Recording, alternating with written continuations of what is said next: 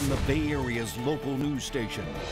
We begin now with breaking news. Breaking news this Sunday night at 10 o'clock here on KRON 4 News at 10. All stay-at-home orders set to be lifted across California on Monday. Thanks for joining us here at 10 o'clock. I'm Jonathan McCall. And I'm Justine Waldman. We want to get right to our Ashley Zavala. She's our Capitol Bureau reporter. She broke this story earlier on Twitter. She got it basically confirmed that the governor plans to release the state from the stay-at-home order. She's joining us now live on the phone from Sacramento. Ashley, what do you know? Hey, Justine. Hey, Jonathan. Yeah, so what I know right now from sources inside the Capitol, Governor Newsom tomorrow is expected to announce that stay-at-home orders for all regions of California, Bay Area, California, and Joaquin Valley will all out of stay-at-home order. Most counties are expected to go back to purple tier. All counties are actually supposed to go back into the tier system, I should say. But that will be purple for most of us. That will allow the reopening of outdoor dining, indoor salons, indoor personal care salons like nail services, barbershop, hair salons, and tattoo parlors. Ashley, is it too early to say when the states go back to the purple tier or that tier system, will they have to then do once again what they were having to do earlier on? Meeting certain criteria and certain goals in order to move ahead into the next tier? You know, that's a good question, Jonathan, and something that we've been wondering really this whole time as they develop this framework for the stay-at-home order. I know the California Department of Public Health has been saying that they're developing framework for re-entry into the tier system and how that works, but we really haven't gotten any clarity on what happens when everyone is out of the stay-at-home order and moves through the tier system. Does anything change? So we are waiting for that information. Apparently what my sources are telling me is that this decision that's coming tomorrow is based off of the ICU projections statewide for the next 4 weeks. But as you know, these projections are not publicly available. Well, yeah, we kind of jumped around this weekend. Friday was at 6% for the Bay Area region. Then we went to about 24% yesterday and today. So there was a huge jump after a lag in reporting. So it seems that they're looking at it now that our ICU projections are going to stay above 15% capacity. So that's why we're able to enter out of the stay-at-home order. Is that what you understand? So as we tried to even confirm that this announcement was happening, I will say we should give a shout out to our sister stations. Ashley Jacobs in Fox 5 earlier today was reporting that she heard that this was going to be lifted in Southern California.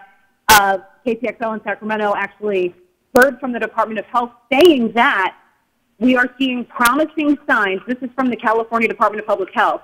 We're seeing promising signs that California is slowly emerging from the intense stage of this pandemic. We continue to look at what that means for the regional stay-at-home order, and we'll provide an update tomorrow. So we do know, one, that California's Department of Public Health sees promising signs, and two, that we are definitely getting an update tomorrow. And the details of how this decision was made, again, that's what we're still waiting on. And it was the California Restaurant Association that sort of triggered all this today. They sent out a letter to its members saying that late this evening, a senior official in the Newsom administration informed us that the governor will announce tomorrow, meaning Monday, that the stay-at-home order will be lifted in all regions of the state. So that's sort of where this all started to develop from. And so can you tell us, Ashley, so we're going back to the purple tier. We're not exactly sure when, because most Bay Area counties, when we left the tier system and then went to the ICU capacity system, we were mostly in the purple tier system. So do you remember exactly what that means will be open and closed? As I recall, it is indoor hair salons and outdoor dining. That will be able to resume. Yeah, so outdoor fitness, outdoor dining, still all of the emphasis on outdoor everything, essentially, except for personal care services like hair salons, barbershops, nail salons, tattoo parlors, for example. Ashley, are there concerns right now? We know that, yes, officials are saying that things appear to be promising, but right now we are still in the grips of this pandemic. We are still seeing a number of cases. Are there concerns? Are you hearing from folks who are saying this may not necessarily be the best time for the governor to make a move like this right now? Yeah, I'm hearing a lot of that, and even in my Twitter mentions, and we get this platform to interact with the public. A number of people are saying that they're very concerned about this, especially with how California's vaccine rollout is going.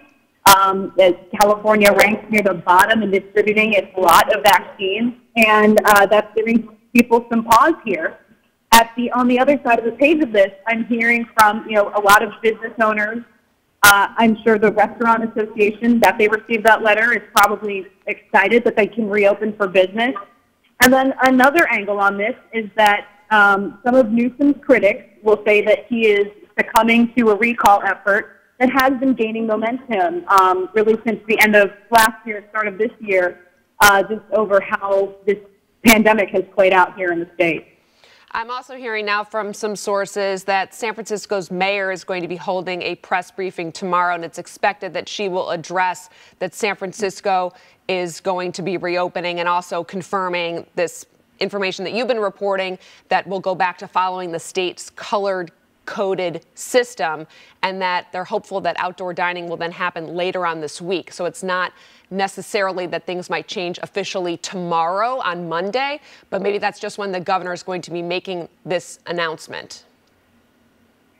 Yeah, and the governor has been given the local cities and counties the power to do that. Of course, if California, the state, lifts a restriction, he would not, or he has said in the past that he would not hold a city or county back from leaving their own stricter restrictions in place. So, yeah, and we don't really know a timeline. He could announce this tomorrow and say this goes into effect in a couple of days.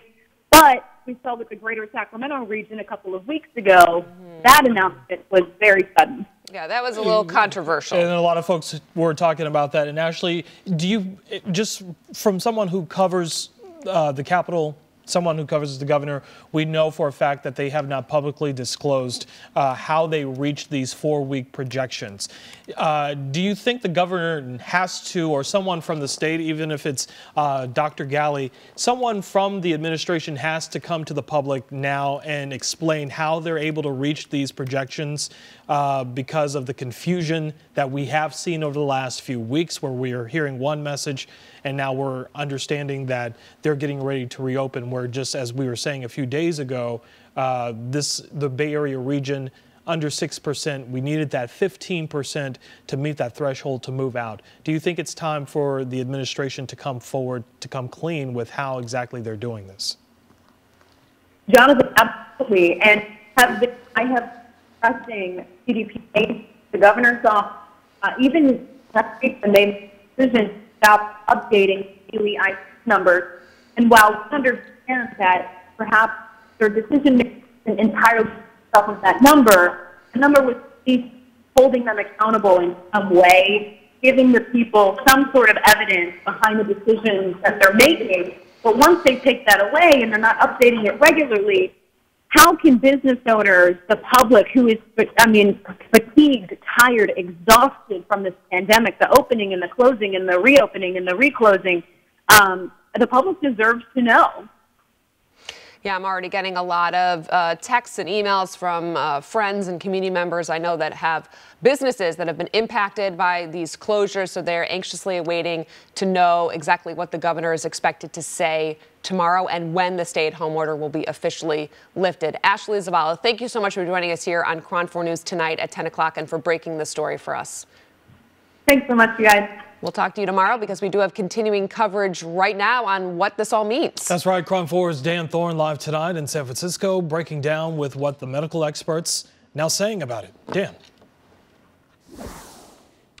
Well, Jonathan and Justine, what a big change that we've had over in the last 48 hours, right? We were talking about the ICU capacity here in the Bay Area increasing, and then there was this debate about whether or not we should be doing what Sacramento has been doing and how come they've been able to have their shelter-in-place orders lifted.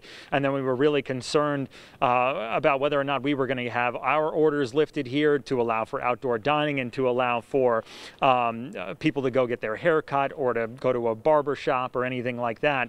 So So there has been some sort of debates about what's been happening here, so this news is brand new. So obviously we're taking it in right now and hoping to figure out more about what the governor is planning on saying tomorrow in terms of all of this. But this is something that we've been hearing from health professionals. We heard today from UCSF infectious disease specialists that were saying that they believe that shelter-in-place orders were going to be lifted. In terms of that statewide, we weren't sure on that. We were mainly focused here in the Bay Area, but our numbers have been trending in the right direction. So it's been leading to the way that we would want it to go, that we would appear to be coming over and doing better against the COVID-19 right now. But there has also been concerns out there about the variants, also concerns about the vaccination rollout. So there's a couple of things that still have to be considered in terms of moving forward in all of this, but this is definitely a positive sign and great news for people that are looking to sort of normalize their situation, right? Being able to allow people to come back to their restaurants, allowing people to come back into their hair salons and barbershops. It allows for our economy to sort of start moving again in the right direction. But both our local leaders and also our health leaders would say that the one thing they do not want people doing is getting complacent, right? You want to continue to do social distancing. You want to make sure that you are physically distancing from people, still limiting on in terms of your travel, making sure that you're only doing that for things that are essential. Also making sure that you're continuing to wear your mask, because that has proven to be a pretty good case or a pretty good thing to do to keep cases down. Another thing that did not materialize, and we'd been hearing from health experts that after Christmas and then after New Year's, we were going to be getting this surge upon a surge upon a surge. And it appears that the shelter-in-place orders, or at least were working, or at least people were following them. And that is what has got us essentially to this point. So there has been questions about clarity and transparency in terms of the numbers. As you heard Ashley mention before, health officials have come out and said, our state health officials have come out and said that they sort of look at these complex models and complex numbers in order to determine projections that will eventually get us to being, whether we're going to get back to a tiered system, or we're going to be opening back up, or we're going to be heading in a direction that would be positive. So there's still questions about whether or not that's going to continue to go the way that it goes.